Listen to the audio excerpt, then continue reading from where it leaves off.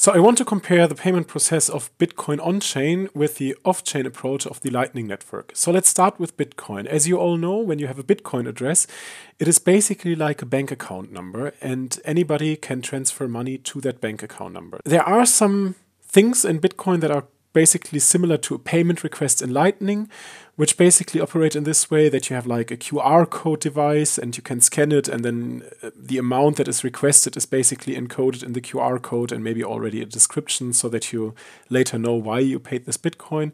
But that's just for general UX improvement. In Lightning, it's not quite like that. You need to have an invoice from the payee, from the person who requests some money. You can omit the invoice. I have done a video previously that you can watch here. And that's a really dirty hack. You need to like develop low-level stuff in order to like trick the Lightning Network, but it's not really recommended to do it this way. So as I said, in Lightning, the payee, the person who receives the money, basically issues an invoice and gives it to the sender, and the payer pays the invoice in return for a secret pre-image, and you could call this pre-image just a receipt. In the remainder of this video, I want to discuss why the process in the Lightning Network actually is like this. Why is it different from Bitcoin? Why does it have to be so complicated? Why is there this additional step of negotiating an invoice? Why can't I just send money somewhere and everything works? And by doing so, we will understand what HTLCs or hash time-locked contracts are, and that's the other idea of this video to explain this concept. In order to understand the payment process and what HTLCs are, we start with a comparison of the real-world scenario. You go to somebody and you ask for a price. You say, hey, how much is it? And then you get the response, it's going to be $10. And what you then do is you give the money to somebody else and you return something, the good or the receipt or whatever, a proof of payment. And the idea is that this entire process should be somewhat atomic, right? So in particular, step 2 and 3, right? The exchange of value. You give the money and the person could already hold out the hand with the receipt and you do it instantaneously. Atomic actually means that both steps occur completely or have no effect at all, right? You don't want the situation where you give the $10 but you don't get anything back. On Bitcoin, it's a little bit different. You ask for the price and then somebody might say, well, it's 1 millibitcoin, and then you broadcast a Bitcoin transaction. And you don't get a receipt back from the person who receives the 1 millibitcoin. No, what you actually do is you look at the blockchain.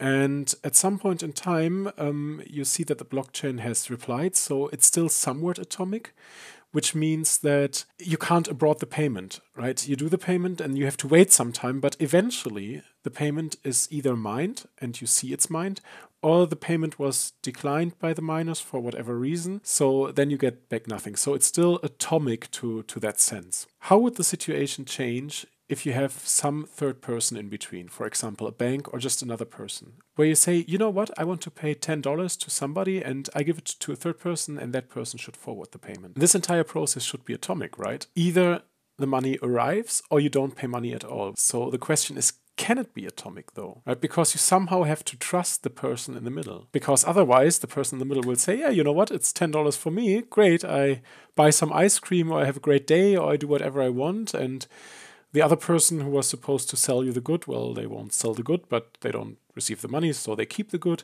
and you are the unlucky person because you lost your $10. So in the real world, how you would solve this issue is you make a contract where you say to the third party, you know what, I give you $10 if you prove that you have given $10 to the payee, or if you promise me to give the money to the payee. But it's even better that I promise you that I will give you the $10, that I will reimburse you if you have already forwarded this. And then, of course, we don't say make one contract, but make contracts, because then the person in the middle, the bank, says, you know what, I will really give you $10 if you give me a receipt, because I need this receipt in order to get reimbursed. And then, of course, you could include a service fee, where you just change the first contract a little bit of saying, you know what, I will give you $11 if you show me a proof that you have forwarded 10. So just to emphasize on the example, the bank will give the $10 first, gets a receipt, and then the second contract is being fulfilled. And that's really great. Or is it though? Because I would say in the real world there are some risks involved to this, right? You could first have a badly written contract that is completely underspecified or legally not really binding because it's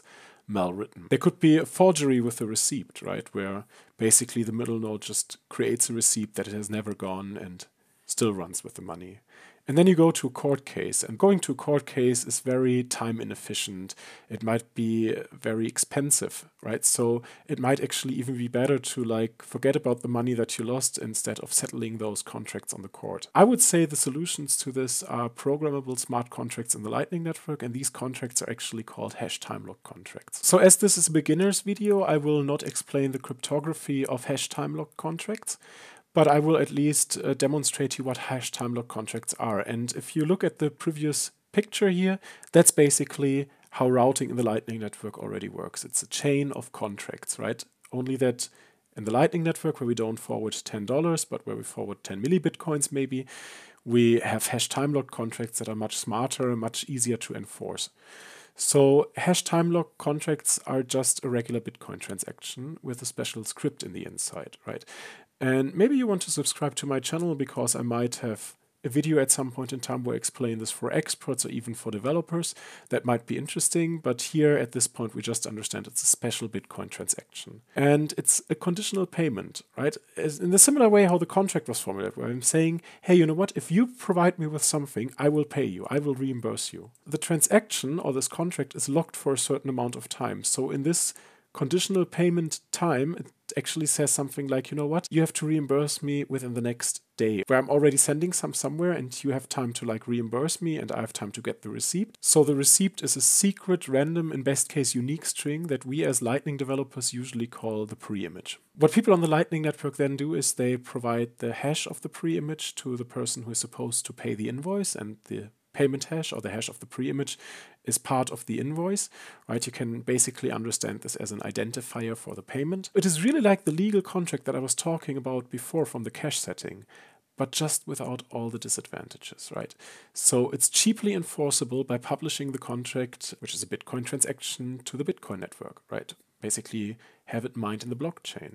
Right, that settles all the rules because it was programmed. It's much cheaper than the court system, even though blockchain fees might have been high at some point in time.